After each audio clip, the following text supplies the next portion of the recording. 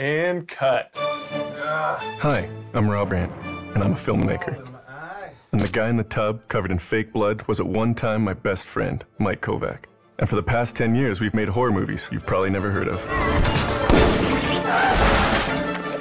you feel responsible for that kind of violence in films? I don't think we have a responsibility. And that was my opinion, until we got this fan video by email.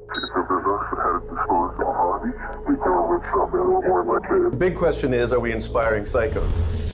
I hope not. What's my responsibility? It's irresponsible to show the violent act, being the gunshot, without showing aftermath. Yeah, exactly. What happened? Like, are we taking it too lightly? Do we need to go get better perspective on real life violence? I've never been in a fight, so we're gonna go to the dojo. I obviously don't know anything about real life violence. I was wishing to get some sense of the consequences there. Yo, Rob? Yeah, what's it like dealing with like violent offenders? I had a client, he had spare time for the murder. Do you know that guy's contact info, and can we reach out to him? Yep. Hi,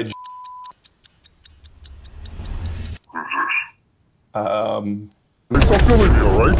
Hey, I'm sorry. My life's at risk, other people's lives. And we don't want you to have to, like, compromise yourself.